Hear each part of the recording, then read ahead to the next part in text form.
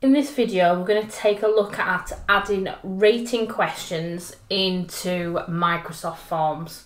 So just like with any other question type, when I've got a form open, I'm going to click on Add New down the bottom, and then I'm going to select the third one across, which is rating.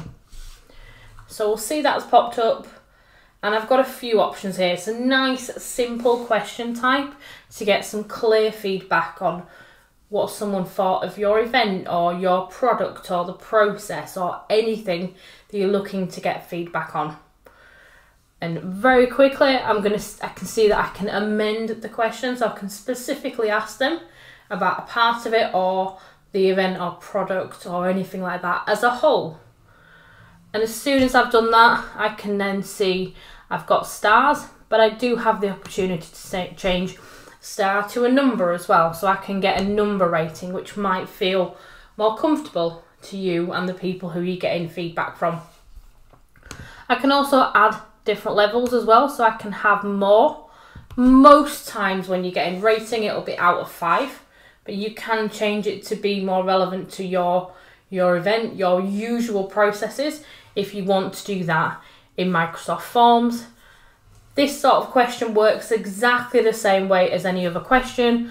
I can copy it, I can delete it, and I can use the arrows to move it up and down within my form. I can also mark it as required or not required, so it's mandatory if it's toggled across, and people can skip the question if it's not. Depends on how much you want that information from them. It's a nice simple question to ask.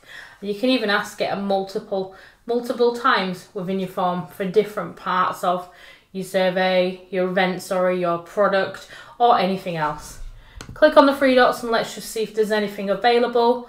So just like most of the other question types, then I can add subtitles, labels, and also branch from this question as well. So if they answered 5, I can ask them why. If they answered 3, I can also ask them why. And if they answered 1, then I really probably want to get to the bottom of why they've only answered 1, or only give it 1 star for the event or the product or anything else, so that I can make it better, I can improve it for the next time and see where I'm going wrong. So definitely good opportunities there for adding branching to find out some extra information on why certain results have been added. And branching, don't forget, if you haven't watched that branching video, it means that you can just focus your feedback on the questions that are relevant to the person who's filling in for you. So the user experience is much better. So have a go and add a ratings question and see how you get on with that one.